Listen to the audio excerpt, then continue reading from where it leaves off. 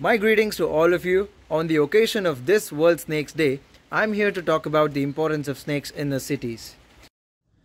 Snakes are benefiting us directly or indirectly in a lot of ways. And if each and every snake is taken out of the city and released in the jungle, there will be an imbalance in the ecosystem. The snakes released in the forests will start consuming every bird, squirrel, and other seed dispersing animals that will reduce the rate of plant population. There will be territorial fights with existing population and may cannibalize if there is a lack of prey density.